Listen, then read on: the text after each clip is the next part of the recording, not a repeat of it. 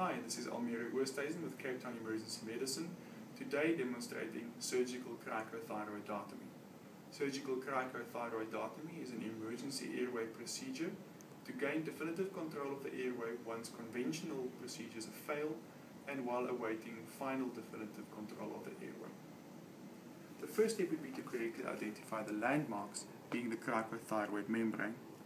One would feel for the prominence of the larynx, which is the thyroid cartilage, and slide the finger towards the feet, feeling the cricothyroid space between the thyroid and the cricoid ring.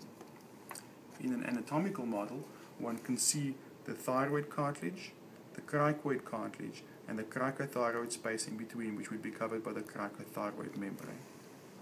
Equipment required to perform the following skill are the following. You require a blade, 1 or 2 curved artery forceps,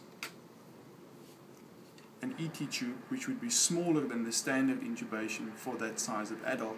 This is because the cricothyroid membrane is smaller and won't allow passage of the large tube, and a syringe to inflate the cuff.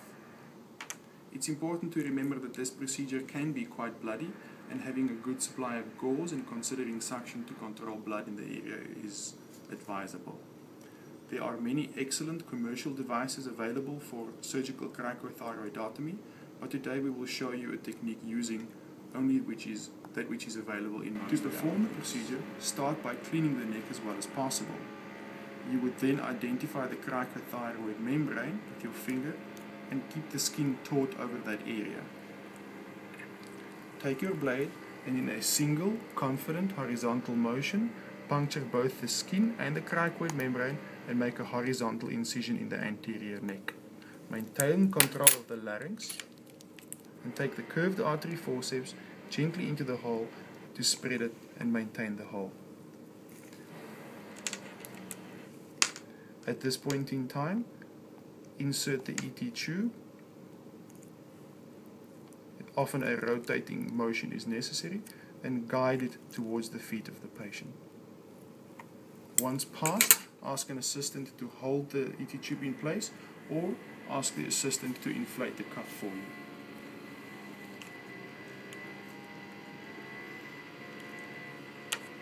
Once the cuff is inflated, connect your ET tube to your ventilation device, in this case a self-inflating bag valve device. Confirm placement of the tube with clinical inspection of the patient and, if available, a CO2 detector device.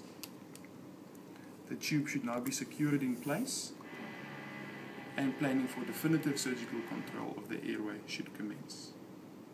As you can see here, because of the shallow insertion of the tube, there is often quite a lot of extra tube around that can complicate the technical management of the airway.